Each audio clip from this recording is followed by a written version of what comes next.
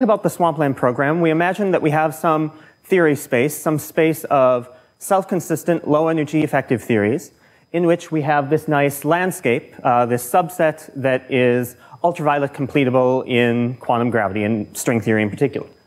So what we ask ourselves is, how do we define this boundary between the landscape and the swampland? And what we do normally in practice is, as we should, look at examples from the well-defined theory of quantum gravity that string theory gives us.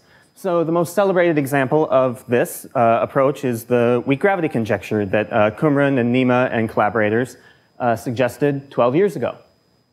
But a parallel question that you can ask is, what is the set of consistent EFTs in the first place? What bounds that a priori theory space? And so there's been a parallel set of results and questions people have been asking, trying to bound the space of consistent EFTs purely from infrared physics principles. Principles like unitarity, causality, analyticity, and you can bound all sorts of theories this way, massive gravity, etc., and higher curvature terms. And this indeed dates back to another Nima paper from 2006 on bounding d5 to the 4 and f to the 4th couplings. But in this talk, I'm not going to talk about any of these other infrared physics approaches, but instead introduce a new IR consistency approach, namely consistency of black hole entropy, and argue that we can use this to prove the weak gravity conjecture. So it's an interesting question to ask whether or not the IR and UV approach ever give the same results. That is, whether or not the swampland bounds can ever be seen directly from the infrared. And I'll argue that that's sometimes the case. I won't talk about Gary's unitarity approach that we heard about yesterday. There are extra assumptions built into that when you add massive higher spin states. If you want the unitarity approach to work, you have to make strong assumptions about the Lorentz structure of the UV completion, and those assumptions are often not true in example completions. So this argument that I'll give today is actually much more general and will indeed even give the generalized form of the weak gravity conjecture for arbitrary numbers of U1s. All right, so we heard from Matt about all the various different forms of the tower and sublattice weak gravity conjectures, but for the purposes of this talk, I'll just be considering the weak form electric of the weak gravity conjecture, where we require the existence of some state with charge to mass ratio bigger than 1 in Planck units for any abelian gauge theory consistently coupled to quantum gravity. And that 1 is a precise 1. It's the 1 associated with Q over m equals 1 for an extremal black hole. And the reason extremal black holes appear is, of course, historically, the weak gravity conjecture was justified by a black hole decay thought experiment. If you want a black hole to decay, it has to decay to something with larger charge to mass ratio just by kinematics and charge conservation. So if you want extremal black holes to decay, you need some lighter state that has Q over m bigger than 1. Now, why black holes should decay involves various pathologies with black hole remnants that I won't have time to get into. This is not a proof, but it's a very compelling thought experiment. And so you should keep in the back of your mind just the moral that the weak gravity conjecture wants black holes to be able to decay. All right, so let's get into how we'll argue for the weak gravity conjecture by a thermodynamics thought experiment. So we're considering a black hole with charge Q and mass m as measured at infinity. And we want to compute its entropy, but we want to compare its entropy in 2 different theories. One theory is pure Einstein-Maxwell up to the string or Planck scale, so it's just the pure Einstein-Maxwell theory plus slop terms suppressed by the string scale, for example. The other theory is Einstein-Maxwell plus higher derivative terms that are introduced by integrating out all the massive states in the theory. So in the theory on the right, I'm considering a theory that's below the mass gap. So it's just the photon and graviton interacting via higher dimension operators. So we want to compare the entropy in the 2 theories and compute this quantity delta S. And what you might imagine, and what I'll later argue rigorously is true, is that delta S is positive. Heuristically, you might imagine that delta S is positive because we've added more states in the QFT and we've integrated them out, so there are extra microstates. That's the intuition, but that's not the strict proof of why delta S is positive. All right, why does the entropy change? The entropy changes for 2 reasons. So in the theory on the left, the entropy is just the usual Bekenstein-Hawking entropy, the area over 4G. In the theory on the right, the higher dimension operators just give you explicit extra contributions to the entropy from the walled terms in the action. But there's another contribution. Since we're holding the black hole charge and mass fixed at infinity, but since we're adding higher derivative terms to the action, the Einstein equations and the Maxwell equations change, and so the black hole radius is slightly different, and so its area is different, and that also gives a contribution to the entropy. So we'll need to actually take into account both of those effects. All right, the action that we're writing down is just the most general effective theory of a photon and graviton that you can write down. So there are 3 r squared terms, 3 rf squared terms, and 2 f to the 4th terms. And so what we'll do for the bulk of this talk is just prove a family of positivity bounds on the CI, on the higher dimension operator coefficients, which a priori won't sound like it has anything to do with the weak gravity conjecture, but the weak gravity conjecture will come in at the end in a somewhat surprising way. All right, so we want to bound the CIs. But for now, let's first just prove that delta S is positive when we add these higher curvature terms to the action. All right, so let me just state all my assumptions really explicitly. We're assuming that there exist quantum fields phi at some mass scale m phi, where m phi is below the scale lambda at which QFT breaks down. So lambda, if you like, is the string scale. And phi, those quantum fields aren't necessarily a scalar. I'll just write them as phi for convenience. They can have arbitrary spin. They can couple with arbitrary types of Lorentz contractions to the curvature or to the gauge field. But I'll be assuming that the fields phi couple in such a way that the higher dimension operators are generated classically, i.e. at tree level. So they couple like phi times the Riemann tensor with some contraction, or phi times f squared with some Lorentz contraction. So the CIs will go as 1 over m phi squared, which is much, much bigger than the quantum gravity slop terms, the 1 over lambda squared terms that I'm dropping from the pure Einstein-Hilbert action. And couplings like this are very generic in string theory. This is actually a very, very weak assumption. For example, as soon as you break SUSY below the string scale, the dilaton gets a mass, and the dilaton likes to couple to R like this. So couplings that generate higher dimension operators at tree level are quite generic. Finally, for technical reasons that will become clear, we'll be considering a black hole with charge large enough that the specific heat is positive.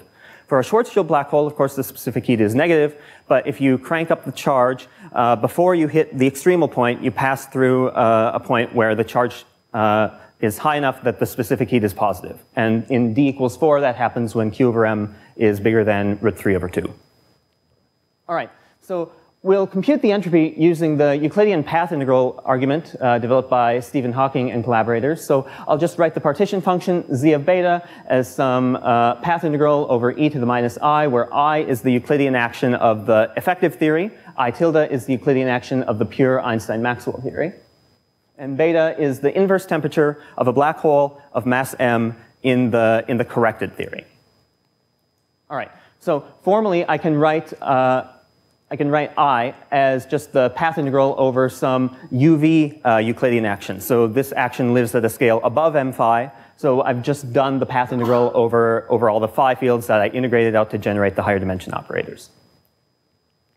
Now, formally, I can evaluate that UV Euclidean action at any field configuration I like and ask what I get.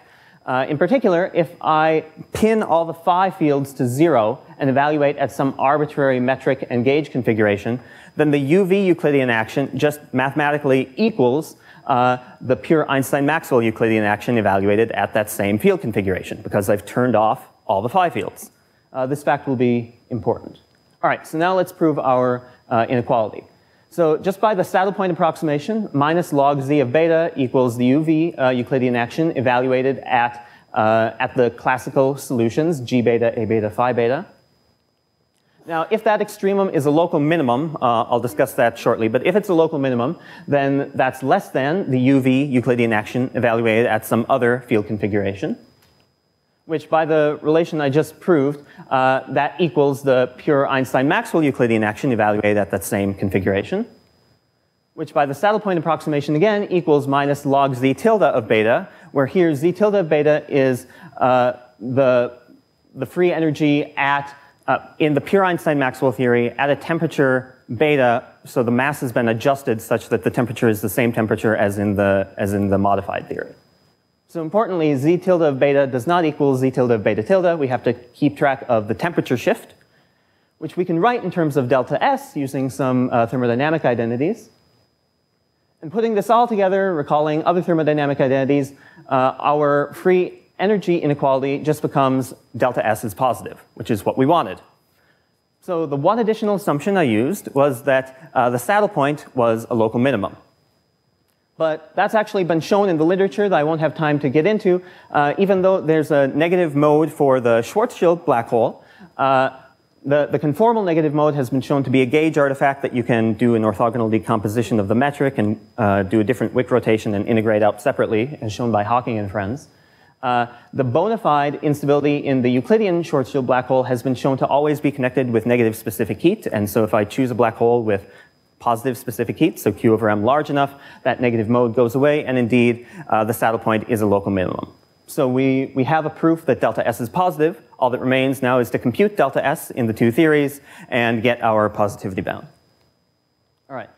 So remember, C1, 2, 3 were the higher dimension operator coefficients for R squared. C4, 5, 6 were the RF squared terms, and C7, 8 are the F to the fourth terms.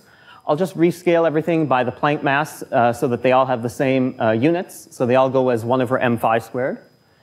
Now, what we want is that we want delta S being positive to imply a positivity bound on the DIs. But we have to make sure that that's true. We have to keep track of all the other effects of introducing these extra massive states. For example, Newton's constant could be renormalized, but we know how that scales with m phi. Furthermore, introducing these extra states could introduce loop corrections to the operators, but those are always smaller. The gauge terms go in the same way. And so we can just write out, expand, and power count for a black hole of size rho. We have some Bekenstein-Hawking entropy. We have the loop correction to G Newton. We have loop corrections to delta L. And we have the tree contribution to delta L. So we want this fourth term to dominate over the second and third terms. And that happens provided that we take a black hole that's large, but not too large. It has to be larger than the Compton wavelength of the stuff that we integrated out in order for the EFT to be consistent. But it has to be smaller than 1 over kappa m phi to the d over 2. So there's a window, and that window exists provided m phi is much less than m Planck, which is what we've been assuming all along. So we take a black hole in that size window, go ahead and prove our positivity bounds, and then those bounds are true just for the operator coefficients purely at the level of the theory, and so those bounds will be true independent of the background. All right, so our black hole spacetime is Reissner-Nordström, and we'll have to compute the corrections to the Reissner-Nordström metric induced by all the higher dimension operators. As I said, we're computing the charge and mass as measured at infinity in the Komar formalism, so that means all the higher dimension operators don't affect the definition of the mass and charge. For the rest of this talk, I'll use convenient relativist units where I've divided through by the Planck mass and by √2 as necessary, so that Q over m equals 1 corresponds to an extremal black hole. And I'll define some parameter psi, which is √1 minus q squared over m squared. Everything will be neater in terms of psi. So an extremal black hole corresponds to psi equals 0. A Schwarzschild black hole is psi equals 1. All right. So we want to compute the perturbations to the Reissner-Nordström metric coming from higher dimension operators. The way to do this was shown in a paper by Lubos-Model and friends. So you can write the TT and RR components of the metric formally as integrals over the Ricci tensor. You get to do this because in a spherically symmetric metric, there are enough symmetries that allow the Einstein equations to be inverted. And I can think of all the higher dimension operators as just living in sources in T mu nu. So we need to compute the extra sources in T mu nu coming from all of our extra terms in the Lagrangian.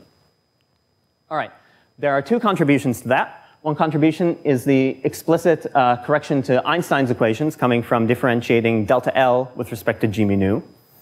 The other contribution comes from the corrections to Maxwell's equations. Maxwell's equations have become nonlinear, and this affects T mu nu. So, all right, we can just go ahead and compute. It's kind of a mess, but we can plug in the pure Reissner-Nordström solution to compute this to leading order in the CIs. Similarly for the Maxwell terms. And when all is said and done, here's the RR component of the metric, for example. So there's the nice Reissner-Nordström term, and then there's all this other stuff that goes like the DIs. Similarly, the TT component of the metric looks analogous. And we can find where the horizon is by computing where the zeros are of the RR and TT component of the metric. And they have the same zeros to leading order in the higher dimension operator coefficients. All right, so now let's compute the entropy. Expanding out Wald's formula, this first term is just the 0th order Bekenstein-Hawking entropy. The second term is what we'll call an interaction contribution. It's the explicit contribution to the entropy coming from Wald's formula, delta L over the Riemann tensor. Then there's a horizon contribution, which will just be delta A over 4G, just the shift in the Bekenstein-Hawking entropy coming from the fact that the black hole is either bigger or smaller than you thought it would be.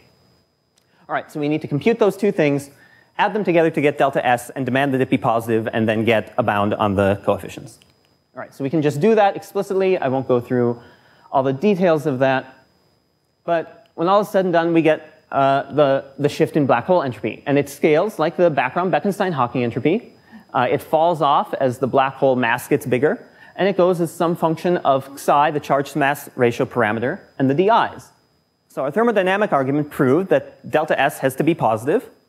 And so we get a family of positivity bounds on the higher dimension operator coefficients.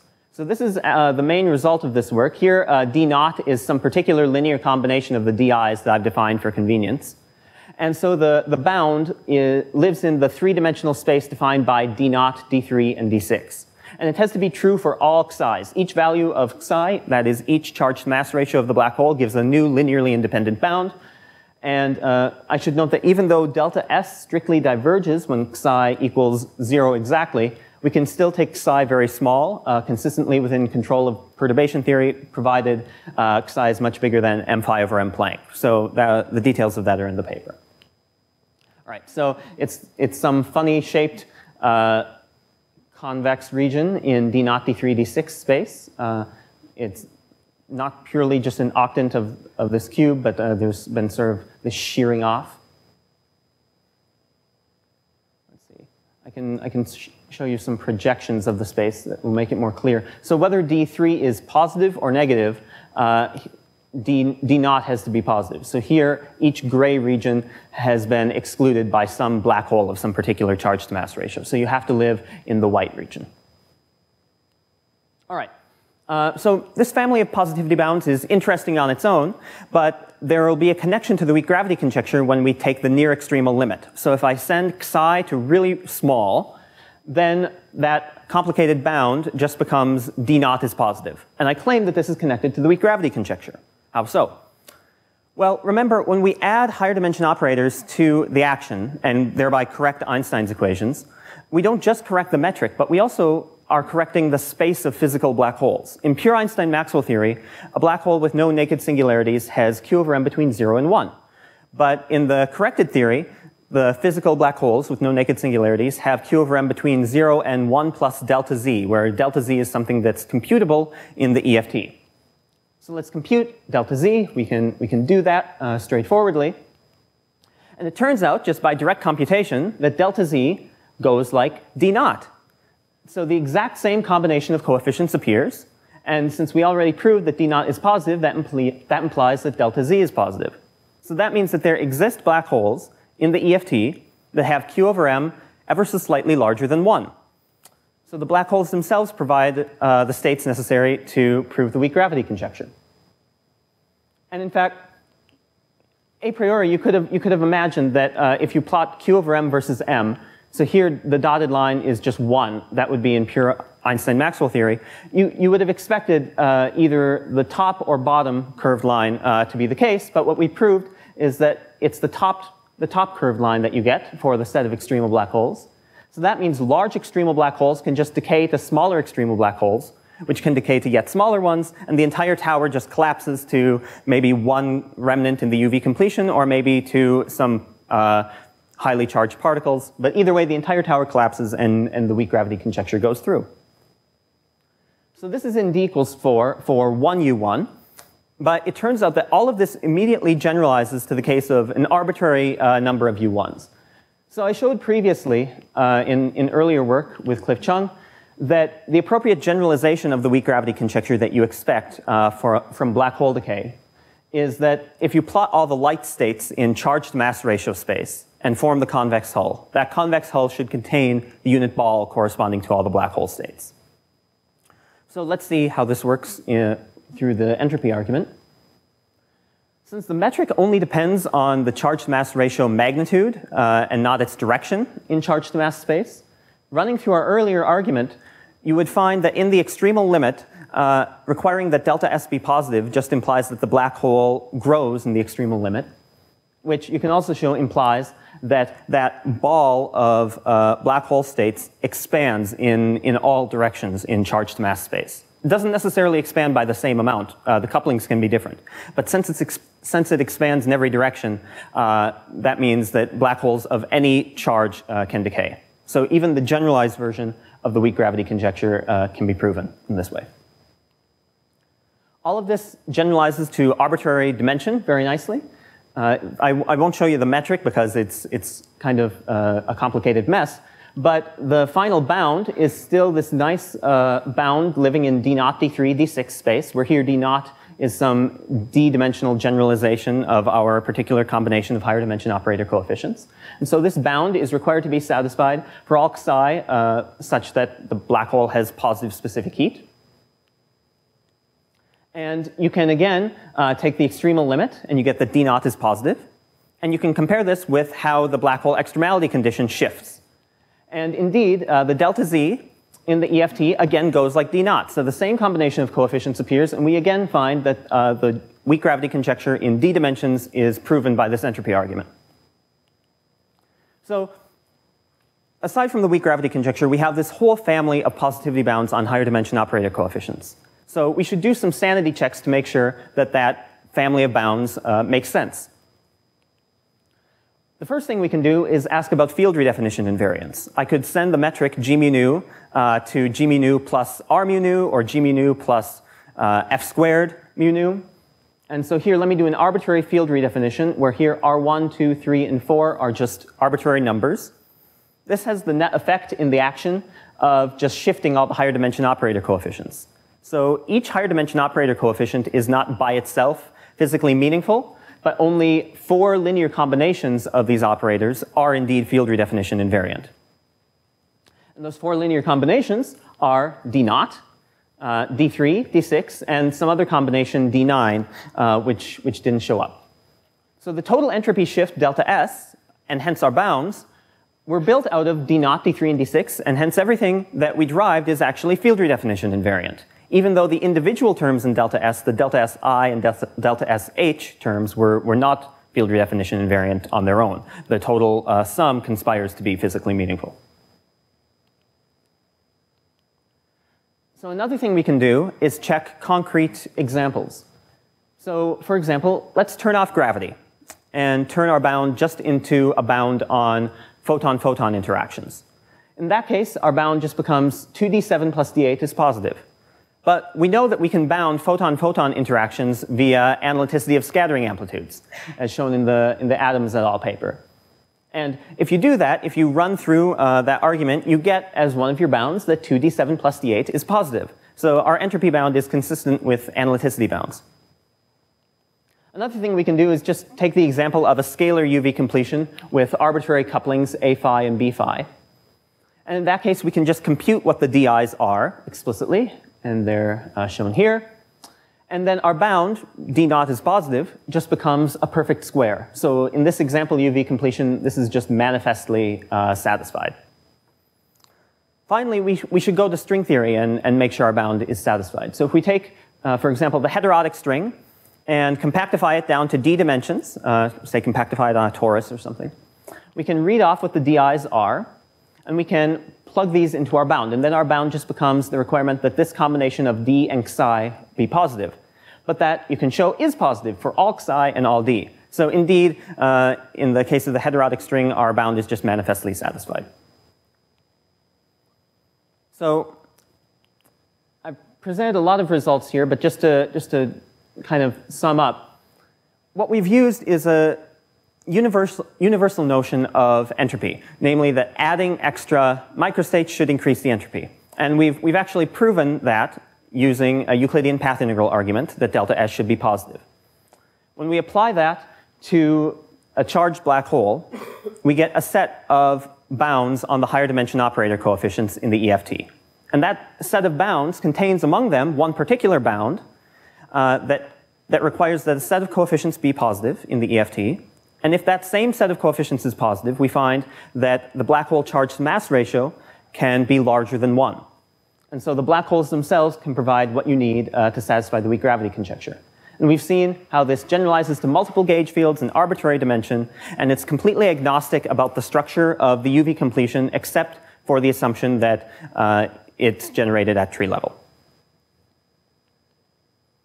There are a lot of future directions we could go with this. We could, of course, apply it to a broader class of theories. We could think about Einstein-dilaton gravity. We could apply this to other metrics. For example, we could put the black hole in ADS or DS, and we're thinking about that right now.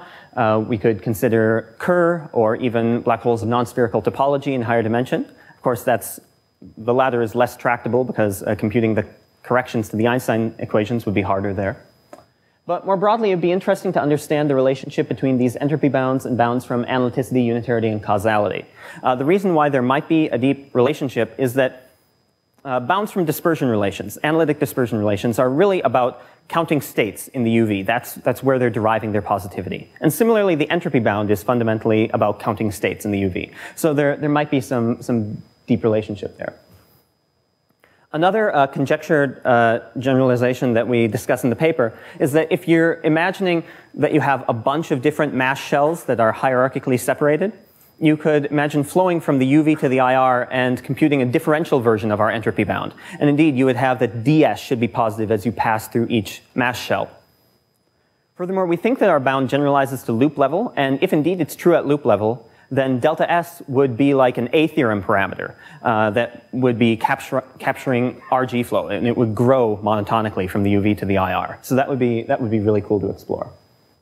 It'd be nice to see if we could prove even extended versions of the weak gravity conjecture in this way, if we could connect this to lattice or tower weak gravity conjectures. But the takeaway is that, I mean, obviously a lot of work remains to be done in separating the landscape from the swampland, but infrared consistency can work very well in synergy with UV efforts. And we continue to discover new tools for that. So thanks very much.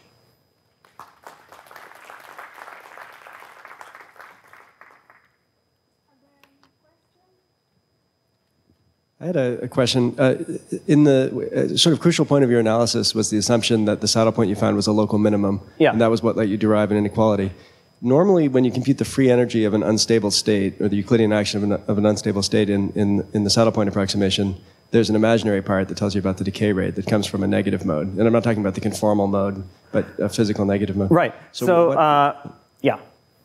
So there are two things about that. So for one,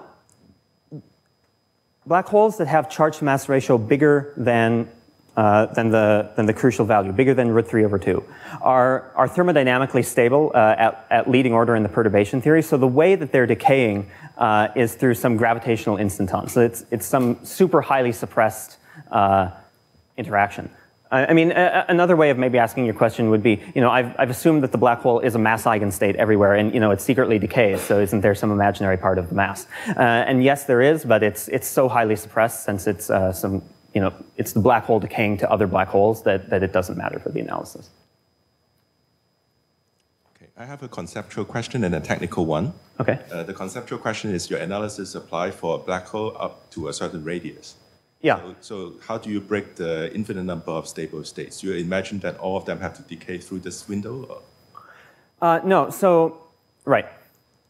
So there are two steps to the analysis. One is that we consider a particular black hole background. So we consider a black hole within a particular radius window, and we use that to prove a bound on the coefficients of the EFT. But once we have a bound on the coefficients of the EFT, that bound is a statement about the action, which is now true independent of the background. So I can then apply that statement about the coefficients to the black hole of arbitrary size and compute what its correction to the charge to mass ratio is. The technical question is, I had a hard time understanding delta S diverges when you go to the extremal case. Right. And I think possibly when you do the analysis, there's an expansion. And when you're at the extremal limit, sometimes vanishes. You have to go to the next order. And I think Toshifumi tried to do this expansion to the next order, and we don't seem to find this divergence in entropy. Okay, that would be interesting. We talk about this in much more detail in the paper than I had time to, but the point I was making is that you can take psi very, very small while still taking psi much larger than m phi over m Planck, since m phi is supposed to be parametrically small compared to m Planck. And when you do that, then delta S over S and delta beta over beta are both as small as you like. So that's what I meant by the perturbation theory is still under control. Right, it'd be cool to go to next to leading order, yeah. Sorry, maybe I missed it, but in the case with multiple U1s, you have a convex hull. And how are the vectors which build up the convex hull defined, at least in your case? I mean, which are the physical states which define the convex hull? Okay, good. So, right. So, a priori, we don't have any light states in this setup. We're imagining that there's no electron, there are just black holes. And we're pointing out that to zeroth order in perturbation theory, the extremal black holes are just some sphere. And if you compute what the extremal black holes are in the EFT, delta Z, remember, shifts, and now delta Z has direction dependence. And what we show is that in every direction in charge space, that sphere has to grow. So the black holes of finite mass, not infinite mass, have delta Z magnitude bigger than 0 everywhere. So so Z magnitude bigger than 1 in every direction in charge space. So that forms, if you like, the convex hull of the finite mass black holes. So somehow in your construction, this convex hull is built up directly by the black holes themselves. That's right. Okay. Thanks. Are you arguing for the sharpened version or of the regular version of weak gravity conjecture? The regular version, just that there's some state with Q over M bigger than 1. No, sharpened meaning greater than or equal, or equal? Equality is... Oh, I see. I thought you meant minimum mass. So if all of the DIs are 0, then obviously delta S is 0 here. But if any of the DIs are non-zero, since that D naught term contained most of the DIs in it, if any of them are non-zero, we get something positive. Right. If there's, in other words, yeah, if there's some flat direction in the Euclidean action, then it's just then delta S is 0. So we're assuming that there's no flat direction. So you don't think about supersymmetry specifically? Right. Yeah. This is assuming we're breaking supersymmetry. But you cannot argue if you break it, it has to be positive. So that's something we haven't thought about. So in other words, you're saying break SUSY, but somehow have some flat direction in the Euclidean action. We'd have to think about that more.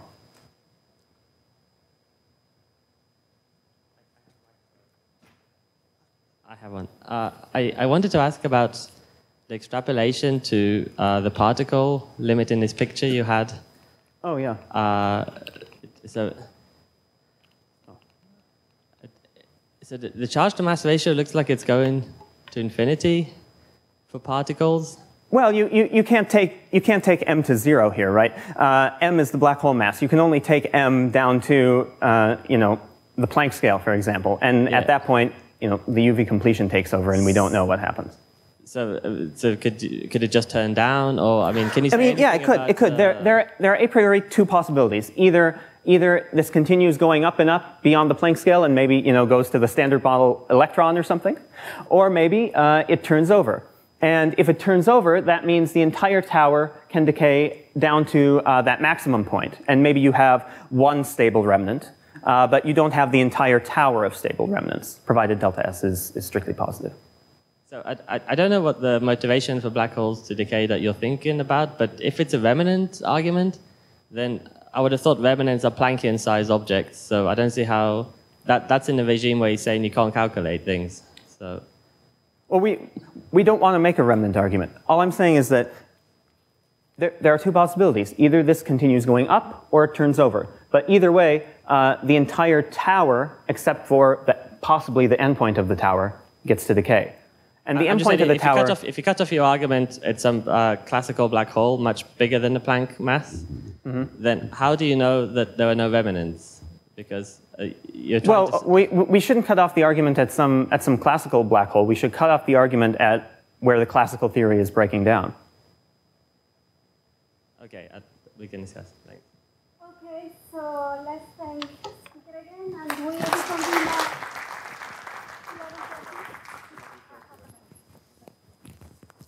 So you can hear.